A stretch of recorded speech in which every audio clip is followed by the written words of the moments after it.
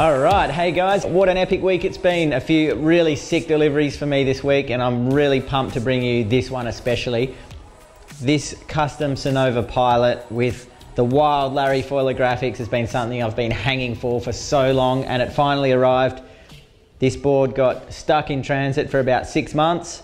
So as you can imagine, I was super keen to get it. So let's go through it real quick. Check this thing out. The graphics on this are just absolutely berserk. The legends at Sonova just said to me, mate, go nuts, design up some really wild things, go as crazy as you can. So I'm like, all right, I'm gonna go all out 80s retro. I'm an 80s kid after all. So we've just gone for the turquoise, hot pink. There's a bit of lime green on there. There's some bright orange. My daughter helped me choose the colors of these. There's a few of her favorite colors involved as well. And I'm definitely not going to be losing this board out in the water anytime soon with these colors. So this is the 4.3 Sonova Pilot.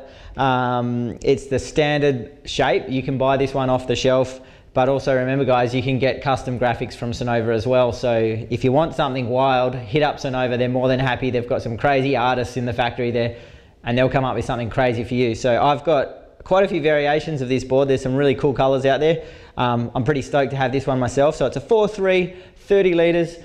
This is probably going to be my prone board. I've ridden one of these before already. I've tried them out. I really, really like this shape. I'm also hoping that it's going to be good for wing foiling as well. This could be my full all-rounder. I hope so, because this board looks so sick. I really don't want to ride anything else at the moment. So what we're doing today, we're going over the board briefly, and I'm going to grip it up. So I really want to ride this board tomorrow. It's actually late at night right now, but since I want to ride it, I need to get some grip on it. I don't want to wait till the morning. I'm gripping it now. I'm doing this vid really quick for you guys, and then I can ride this thing tomorrow hopefully. So let's have a look at some of the stuff we've got today. I've got some really sick options for gripping this thing up, and let me just say, I'm really particular when it comes to gripping my boards.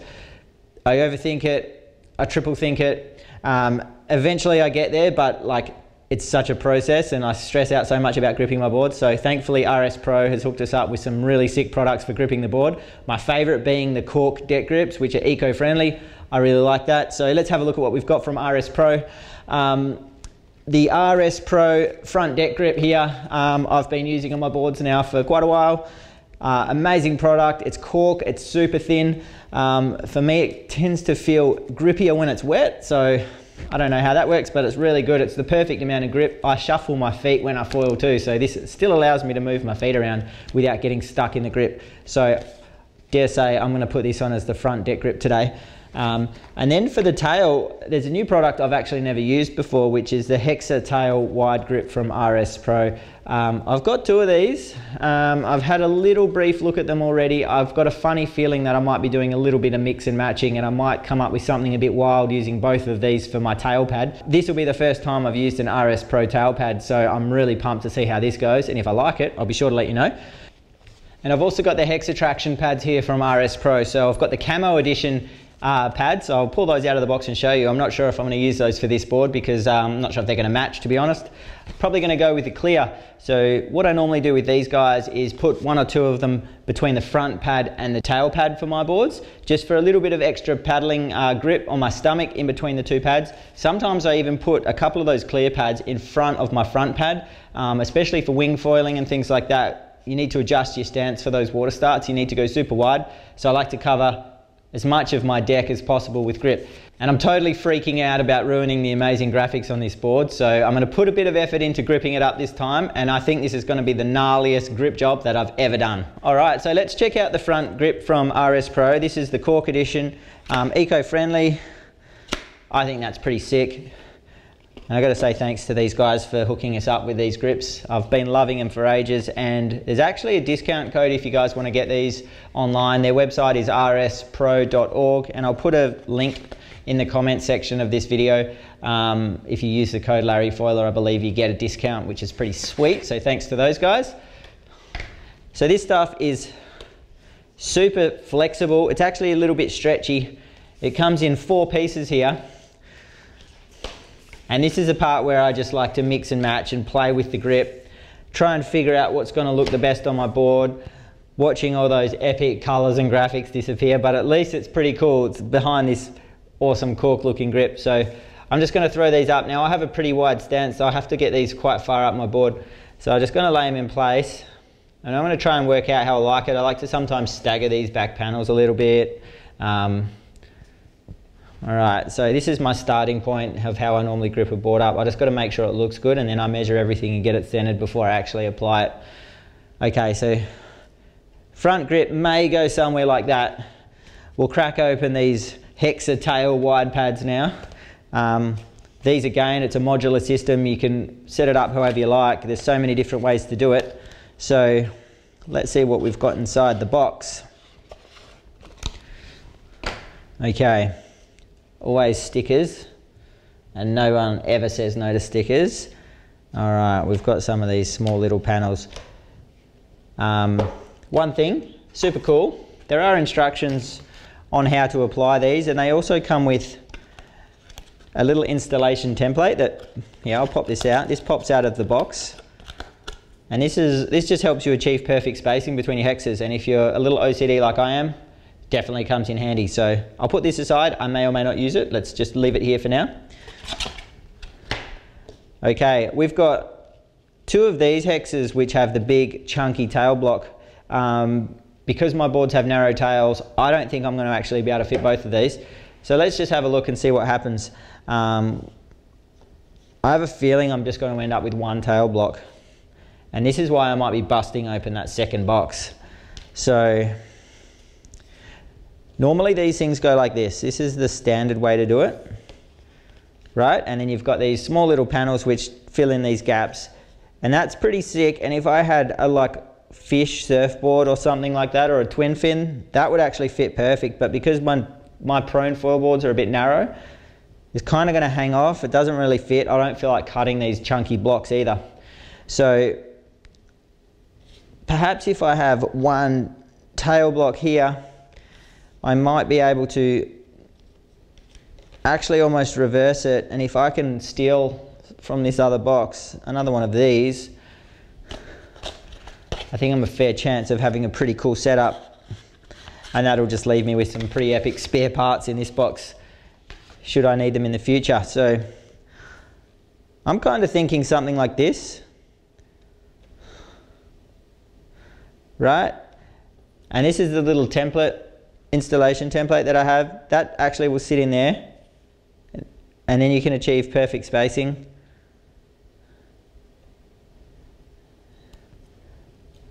That's actually looking pretty mean. I like that there. That fits the board perfectly.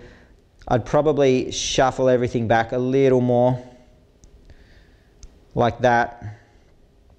And that's looking really good actually. I'm happy with that. If I can get this gripped up in this way, nice and straight, which I seem to not often do, but I'm going to make sure I do it with this board.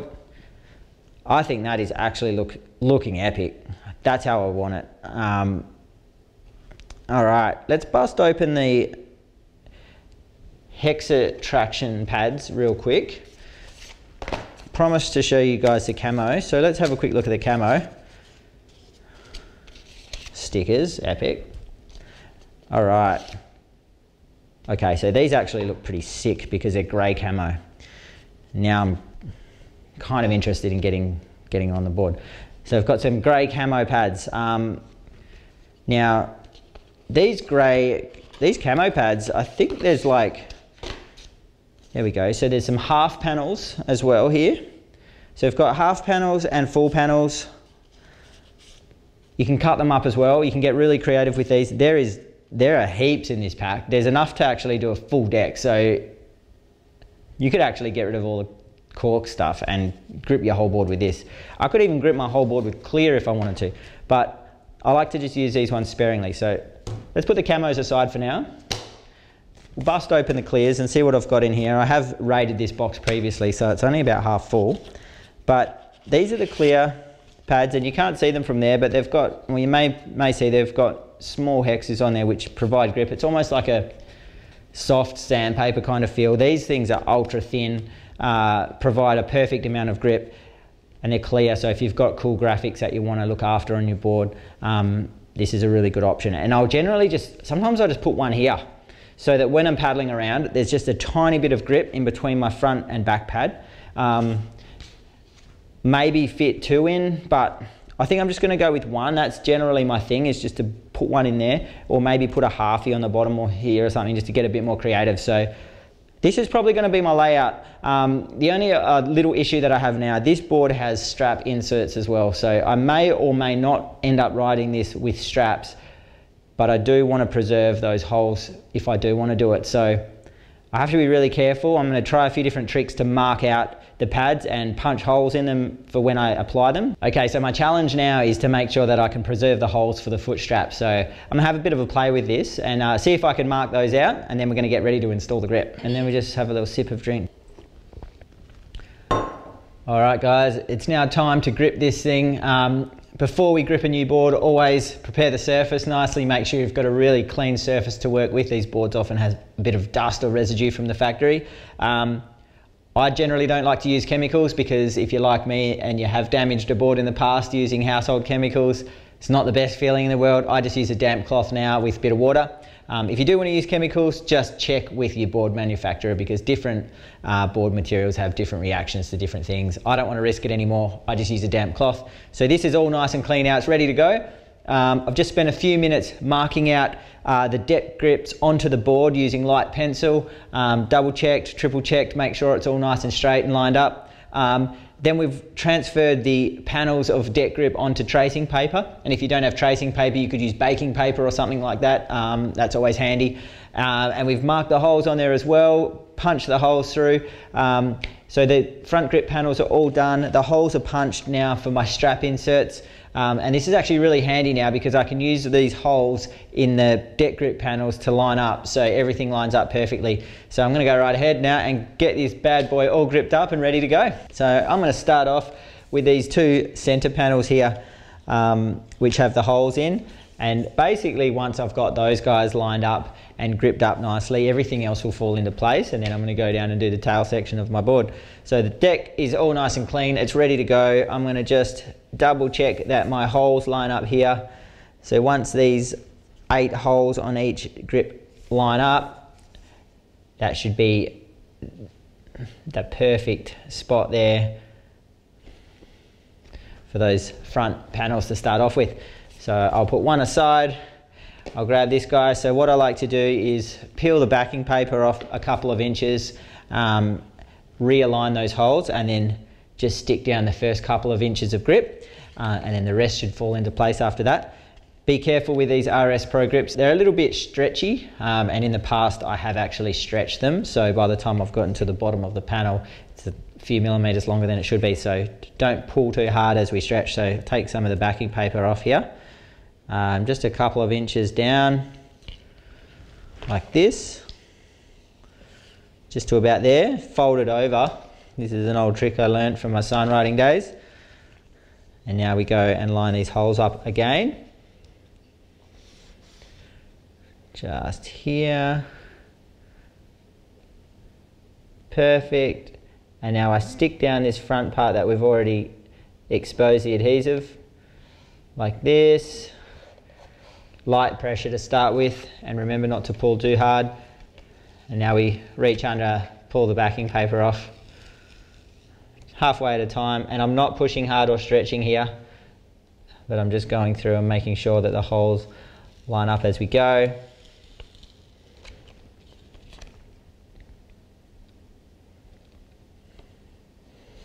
There it is. And once it's in place, then we give it some proper pressure. There we go. I use this now, just fold this up and just give it a rub down, just to get some even pressure applied throughout.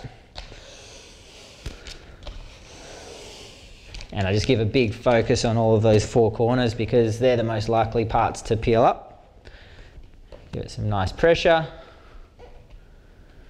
And that's that one done. Now we're going to go right ahead and do the next one. Okay, so here we go. Second panel now. Same as the first. I'm just going to remove the first couple of inches here of the backing paper, just to here. I'll fold that over. Just making sure I don't cover any of the holes, because I need to be able to see through. There we go.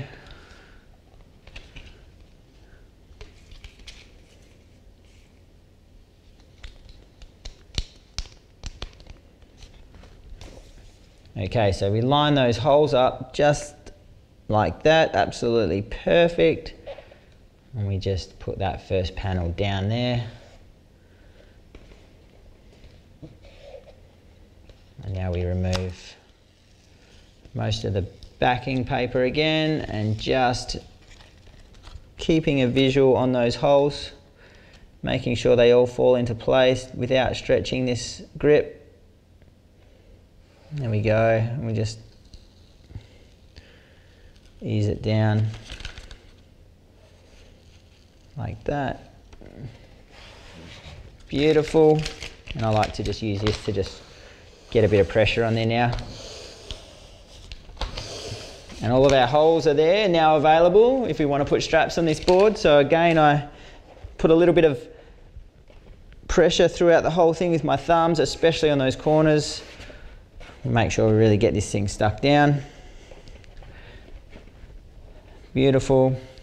And I've got some light pencil marks on my board now. So with these two side panels, I've gone for the staggered approach, which I think will look pretty sick. So they're going to line up like this. I'm just going to double check those again, that they're in place, looking good. And I'm going to go and use the same process to apply these two. So let's go with this guy first. We remove the backing paper. Okay, so I line that up with my pencil mark there and there, making sure they're parallel with the other panel. Beautiful. I'm going to let that one settle here. And then again, being super careful not to stretch these because they're thin and they are very stretchy. Just ease it down into position. And look at that. This is actually starting to look beautiful. I'll get some pressure on it.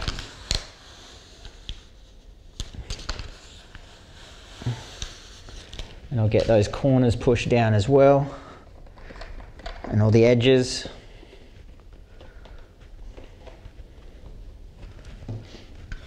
Next panel. Double check that it's all lined up with those pencil marks just here. And here. Perfect.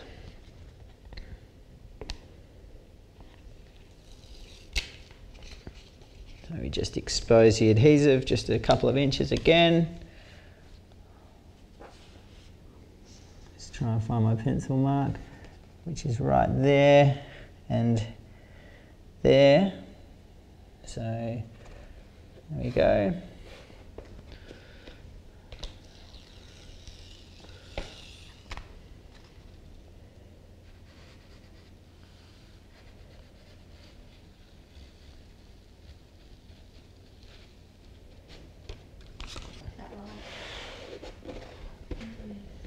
All right, there we go. Front grip, all on, perfect, nice and straight, looking sweet. Nice job. Now we're going to get stuck into that tail pad, guys. So this is all marked up as well. We've got the holes marked. This should all just drop in pretty easy. We're halfway. All right, I'm going to start off with the tail block. Just going to double check that everything lines up. Now the tail block here has 3 slits already in it, which luckily enough happen to line up with these holes for the strap inserts on my board. So no cutting required for us. So I just get to line these up today. So that's going to go roughly in that position. And then we've got our next panels, which I've already gone ahead and punched the holes in, which line up with the strap insert holes. So just there, there and there as a rough guide. Now I have these final 2 panels, which I think will go here and here. So I'm just double checking that everything's right before I go and commit to sticking this down, because this is super stressful. Like I said before, got to make sure we nail this. So that's going to be my tail pad. Perfect. So I'll take these off. I can leave these 2 here because that's going to help me line up the tail block. All right, tail block's good to go. So I'm just going to remove just this top corner of backing paper, and that will allow me to put it in place. It'll hold it in position, and then the rest of it will go pretty easy. So I've got a tiny bit of adhesive exposed. I'll get it into place. I'm lining it up with the holes now for my straps. So this makes it super easy to get it all straight. And that is it right there. And I just get that adhesive down. Beautiful. Reach under, backing paper off. I'm going to take this all the way off because it's a solid piece. And that just drops straight into position over those holes, and we just apply hardcore pressure to this guy. And that's the tail block down. Everything else will now fall into place around the tail block. Beautiful. I've got just enough access now if I want to put straps in this board. The holes straight through the slits. Beautiful. All right. So I'm going to start off with this guy by lining up these holes that I've punched in for the strap inserts. That's the most important part, because I know that if they line up, then everything else on this panel will fall into place. So I'm just going to remove the backing paper this much and fold it over at the back and get those holes down in position. This is super easy for these small panels now. Nice and quick. There we go, straight in. They've all hit the mark. And I'm going to remove this whole thing as well, because this thing needs to drop down in one piece. I don't want to stretch this one and blow it, so I just let it fall into place naturally. And then I'll just take a piece of this and just fold it up. Because it's slippery, it's really handy just to rub it down and apply some pressure. And then I'll get my thumbs onto those corners and push it down. And the tail pad is starting to take shape with one more panel to go. So I'm going to expose about a quarter of the adhesive again, fold it over like this, and get those holes to line up again. And once they're lined up, it will all drop into place beautifully. Just here. And there it is. I'll remove the rest of the backing paper. And just let that adhesive fall into position. Like this. And we just apply the pressure. Tail pad looking sick. Loving this one now. Starting to do this board some justice, and we push this one down and make sure it's all fully stuck and adhered, especially those corners. All right, I've got these two final little pieces here which are going to go here and here. I'm going to just drop these in by eye. I'm pretty confident I'll get these in the right spot, so I'll just remove the backing paper, and these guys will just go straight in here. Beautiful. Give it nice pressure again. So one of my favourite things about these RSPRO kits is that you can really freestyle it and mix and match. So if you get a couple of sets, you get some spare parts and you can put things in like this, and with a hex pattern everything lines up with everything else. So you can always come up with something unique to suit your certain board or your shape or your own personal style. That's what I really love about this stuff. That is my tail pad looking fresh. There we go. Love that. It is looking sweet. This board is almost ready to ride now. I'm going to do one final part. I'll get rid of all of this stuff. And I've got my clear hex pad, which I'm going to drop right here. And this is just my final piece of grip for when I'm paddling around, and just this part of the board can get a little bit slippery. So I like to just put one of these clear hex pads in the middle. And I'm going to do it exactly the same way that I've done the rest, where I will just peel about a quarter of the backing paper off the adhesive. And I'm going to line it up and do it bit by bit. Now these are a bit rougher, so they're kind of a little trickier to smooth down, but I'll show you my trick. Okay, so we've pulled the adhesive back on this hex pad now, the clear. So we apply this, we just line it up. Nice and easy. We just get the first part down. I use my finger on this one, side to side, get all the air out of it.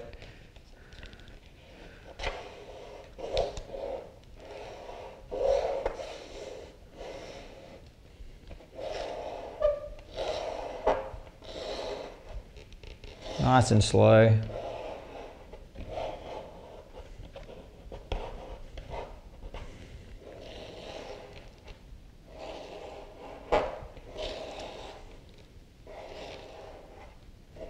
And that little clear hex pad's just going to give me a little bit more grip in the middle of my board, mostly just for paddling around the lineup. Sometimes your feet might end up in that little patch in the middle of your board as well, and it's nice just to have a little bit of grip underneath.